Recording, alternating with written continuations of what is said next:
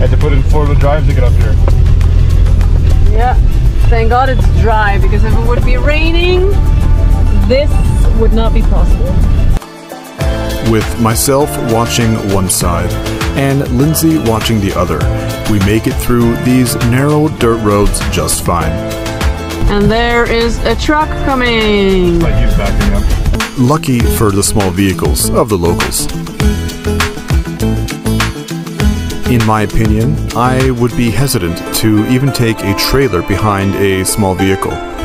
We definitely wouldn't make it to at least half of these places with one. Whew. A little stressful, little dusty. That's it. That's home for the day. You definitely want to have a 4-wheel drive, small, maximum medium-sized truck to drive this. There's only 4-wheel drive trucks here, so yeah, you ain't come up here in a van.